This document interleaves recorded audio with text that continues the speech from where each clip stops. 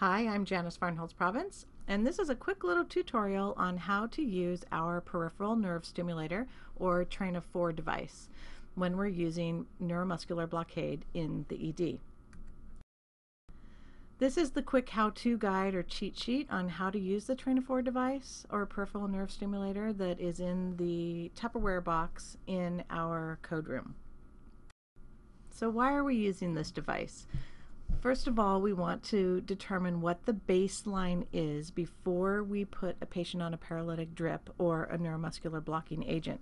So in conjunction with our physical assessment, we're going to use the train of 4 device to determine the degree of neuromuscular blockade.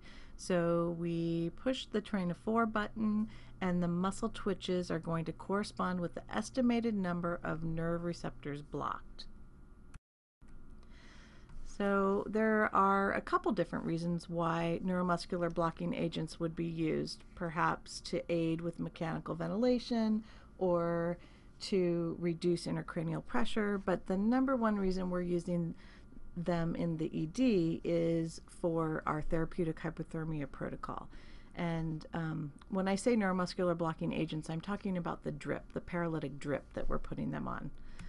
So you know that these drugs, the neuromuscular blocking agent drugs, do not have sedative, analgesic, or amnesic properties. Therefore, when patients are on these drugs alone, it's equivalent to being buried alive.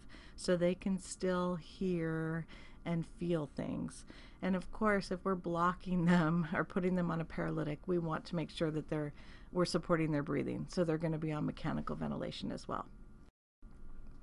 This is a portion of our therapeutic hyperthermia drip form, and you'll see that the vecuronium drip is the paralytic that we use, and we also put them on a Versed and a fentanyl drip. And then we're going to record the train of 4 in the column there that's on our flow sheet. Before we begin, we're going to explain what we're doing to the family members that are present in the room, and then it's nice to also explain what you're doing to the patient as well, even though they may be comatose. Of course, perform hand hygiene and then cleaning the equipment before and after use. We're going to locate the patient's ulnar nerve, and I'll show you where that is in a slide following.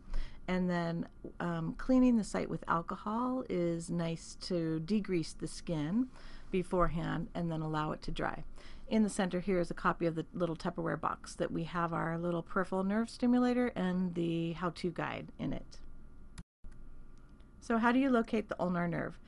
In yellow there you can see the ulnar nerve runs up through the wrist and then travels across to the thumb. So the part that travels across to the thumb is the deep terminal branch, and that controls motor. And what we're looking for are the thumb twitches by having that deep terminal branch of the ulnar nerve stimulated. So there in blue is the ulnar nerve, and then we want the electrodes to be placed right there on top of the ulnar nerve. And it doesn't, sometimes it's a little counterintuitive that you're looking for a thumb twitch, but you're putting the train of 4 device all the way over on the ulnar nerve. So it's the ulnar nerve that we're looking for. We're looking for those thumb twitches. And if you see finger twitches, that is not a positive indicator of the train of 4 test. You may get that, but that's the muscle being stimulated. So you need to move it or increase your intensity until you get the thumb twitches when the ulnar nerve is stimulated. So here's an example of the patient's thumb twitching and not the fingers moving. You may have finger movement as well, but it's the thumb twitch that we're looking for. And then after you achieve those 4 thumb twitches, mark on the patient where you had the electrodes placed so that you can go back to that same spot when you're reassessing. Okay, Janice, here it is. On button, train of 4. Okay, there you go. So that was a quick little video on how to use our particular train of 4 device. And when we're using it on patients, what we want to figure out or determine is what the supramaximal stimulation point is for that individual patient. So That's a fancy way of saying that we want to figure out what's the least amount of juice or milliamps or whatever we set the dial to, what's the lowest number we can set it at in order to achieve the most vigorous thumb twitch.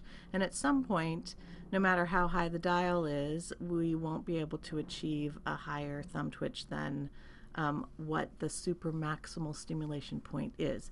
So, for example, if we have the dial set at 5 and we observe 4 thumb twitches, then we're going to keep the electrodes or the prongs where they are on the ulnar nerve. And then we're going to increase the dial to 6, and we're going to assess the vigorousness of the thumb twitch.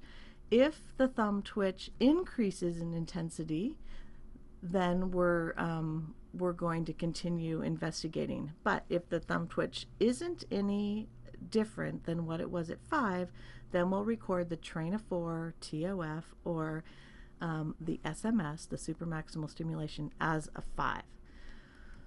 If, however, we increase the intensity from 5 to 6, we note that there's an increase in the vigorousness of the thumb twitch, then we're going to raise it to 7 and see if there's even more of an increase.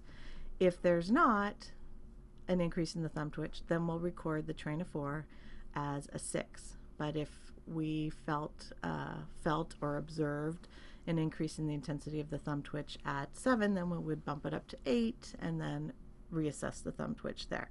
So wherever the thumb twitch stays the same, you're going to record the train of 4 as the lowest number that it took to achieve that. So how do we interpret the thumb twitch? Well, you can see that our goal is to have between 1 and 2 thumb twitches. And what that corresponds to is about 85 to 90% of the neurons being blocked. That's ideal for a patient on a paralytic drip like vecuronium. Having 3 twitches is about 80% of the neurons blocked, and 4 twitches is about 75% or less of those neurons being blocked.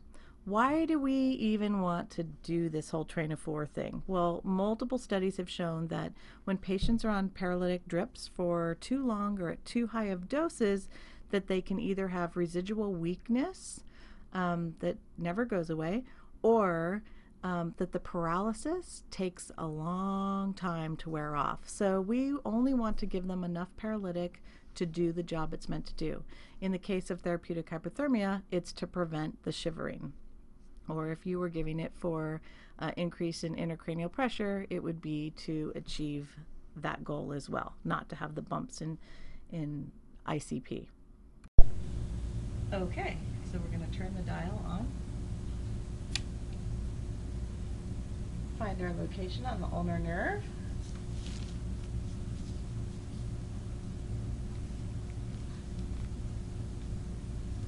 Also feel the thumb. Press the train of 4 button.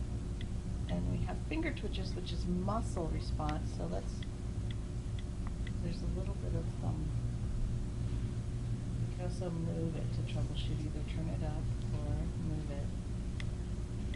And now we have thumb twitches. Good. All right, so again, here is the cheat sheet that's in the box with the train of 4 device. Step 1 is to locate the ulnar nerve. You can see it's the red line that flows up that patient's arm and then goes across to the thumb. That's our target. Step 2 is to get out the peripheral nerve stimulator, give it a quick little clean, and then turn it on. Find the patient's ulnar nerve, place the electrodes on the patient's ulnar nerve. And then step 4 is to assess the number of thumb twitches, with our goal being between 1 and 2 twitches. And then again, mark the area where you had your electrodes placed, where you were able to achieve the 4 out of 4 twitches. And then lastly, document it. Step 5, while you're assessing the thumb twitches, not only are you visualizing the thumb move, but you can also feel for thumb movement. And if you have finger movement and no thumb movement, again, that doesn't count as a positive train of 4 or thumb twitch. You have to move it or increase the intensity or the dial in order to achieve the thumb twitch. If you didn't, if your patient had no thumb twitches and you had already achieved that they did have thumb twitches, and you marked it and you went back to that site and it's already up to 10 and the dial's up to 10, the maximum intensity, and you're still not able to get it, again, look at your clinical assessment findings, assess your patient, their cardiovascular, neuro, respiratory status, and put together the whole big picture. You may need to be turning off your paralytic. And lastly, the interpretation we have right there, and then you're going to document that and reassess every hour for the therapeutic hyperthermia protocol. So if you need to troubleshoot, you can always go to our website, the Learning Zone website, and in the far right-hand corner you see that there's a Mosby skills reference. If you click on that, type in peripheral nerve, you can access the whole policy on this. So if you have no twitching that's seen, think about rechecking your electrode placement, checking your batteries, increase the intensity. The patient may be 100% blocked, so you'll need to notify the team and do your physical assessment findings. And then just as a reminder, don't forget to turn off the device in between use so that you reserve the battery for future uses. All right, let's talk about some nursing considerations as well. Anytime your patient is on a paralytic drip or receiving a neuromuscular blocking agent, we want to also make sure that they're getting sedation and analgesia. After we give a bolus or start the patient on a continuous infusion, or if it's changed, we want to retest the train of 4 after about 10 to 15 minutes to see where we are. And then in order to prevent ventilator-associated pneumonia, we want to keep the head of bed elevated unless it's contraindicated. We want to prevent pressure ulcers, so turning our patients and putting them on a pressure reduction mattress is a good idea. We want to be thinking about eye protection as well. These patients aren't blinking either, so we can lubricate the eye. And then if your patient has a pacer, be very careful not to put the train of 4 device anywhere near the lead wires there. Of course, you're going to be doing patient and family education. You're going to document the train of 4, and we talked about how to achieve the supramaximal stimulation point. So document that, and the nerve tested. We didn't talk about the 2 other nerves that can be tested, which are at the forehead and the ankle, but you can find more information on those in the Mosby skills reference. But what we traditionally do here, and what the recommendation is to use the ulnar nerve. Of course, you're also going to include your assessment data from your neuro and your respiratory and your cardiovascular exams, and document any unexpected outcomes, which would be like the skin integrity is impaired where the ulnar nerve is, the fingers twitch when the ulnar nerve is stimulated as a result of artifact. So again, we're looking for those thumb twitches. So the fingers being stimulated versus the thumb is significant for direct muscle stimulation rather than the ulnar nerve stimulation. And then another unexpected outcome would be resumption of 4 twitches does not occur within 2 hours after discontinuing the neuromuscular blocking agent. So that'll probably be over in the ICU, but if in the ED we're turning off the drip, we'd want to look for that and make note of it as well. And then any additional interventions we do. All right, good luck using the train of 4 during your next neuromuscular blockade usage.